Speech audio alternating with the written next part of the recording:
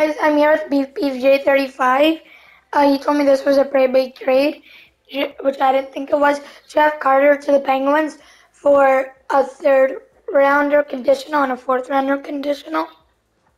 Not too sure what the conditions are, but yeah, I think I don't really see how it makes much sense for the Penguins, but I see what the Kings are doing. Like, Bayfield's in the HL, they don't have enough roster space for him. Uh, uh, And yeah, they're getting some draft picks. They're really old. They know that they're done. They won the cup 10 years ago. Now they're like rebuilding. So yeah, Beef, what do you think about it? Or what? Oh, wait. Who do you think? Yeah, yeah. So you think that LA won?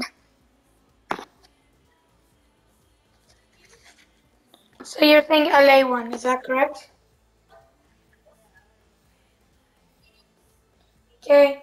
I just want to search up Pittsburgh's how they're on this game to see if it even makes sense for them.